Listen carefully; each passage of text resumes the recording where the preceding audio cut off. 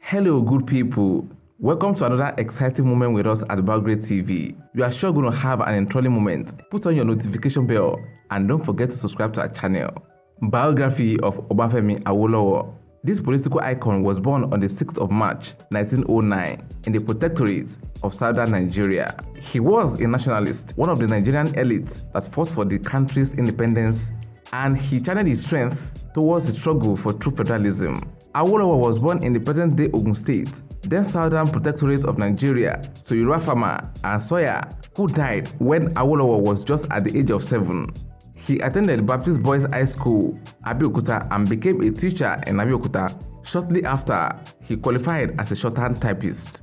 After a while, he served as a clerk at Wesley College, Ibadan, and at the same time, a correspondent for the Nigerian Times. After his education in 1927 at Wesley College, he gained admission at the University of London and graduated with a Bachelor degree of Commerce. In the 1930s, he became active in politics by becoming a member of the Lagos Youth Movement, which later became the Nigerian Youth Movement. He rose to become secretary for the Western Province. In 1944, he went to the UK to study law at the University of London and was called to bar by the Honourable Society of the Inner Temple on 19th of November 1946.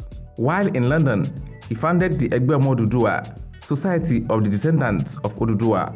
The main goal was to foster unity among the Yoruba folks and to secure a future for his people. It was his nationalist spirit that made him produce one of the powerful works that helped the Nigerian cause in fight for independence, titled Path to Nigerian Freedom, 1947.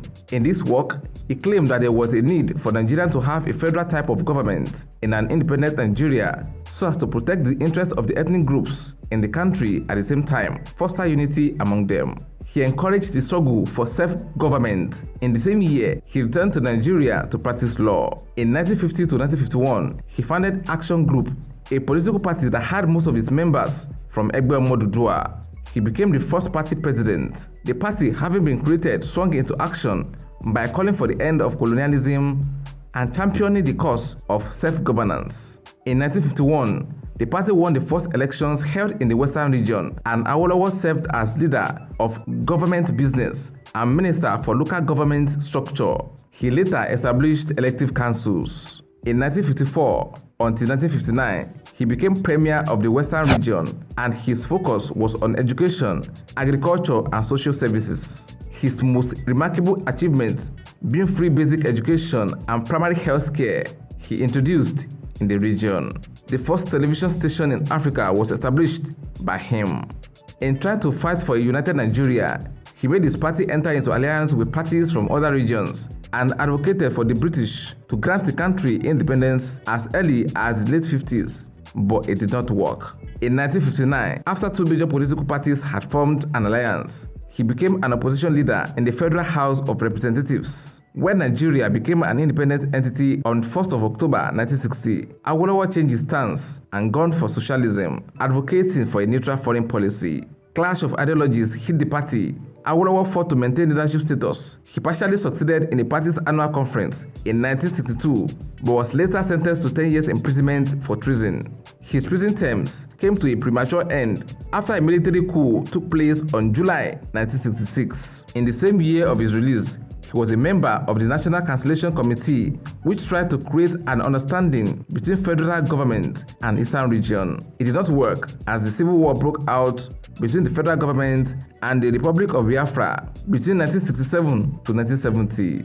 Awolowo, being the Federal Commissioner for Finance and Vice Chairman of the Federal Executive Council, threw his weight behind the federal government. It was said that he was the brain behind federal government emerging victorious in the Civil War, as he advised Gowon to stop sending food or any aids whatsoever to the Republic of Biafra, and it worked. He was made Chancellor of the University of Ife, now Obafemi Awolowo University, and Hamadu Bello University in the mid-70s. The 12-year ban on politics was lifted in 1978, and he emerged as the leader of UPN, Unity Party of Nigeria. He became their presidential candidate. He ran for presidency in 1979 and 1983 presidential elections, but was defeated by Shehu Shagari. There was a military coup in the later stage of 1983, and parties were banned and Chief Awolowo retired from politics. Awolowo, who died on May 9, 1987 at 78, is an important figure in the history of Nigeria with his exemplary leadership qualities. He wrote these books: Awo, the autobiography of Chief Obafemi Awolowo, 1960, Thoughts on Nigerian Constitution, 1966. What do you think about this Nigerian icon? Let us know in the comment section. Please like this video and share. Don't forget to subscribe to our channel.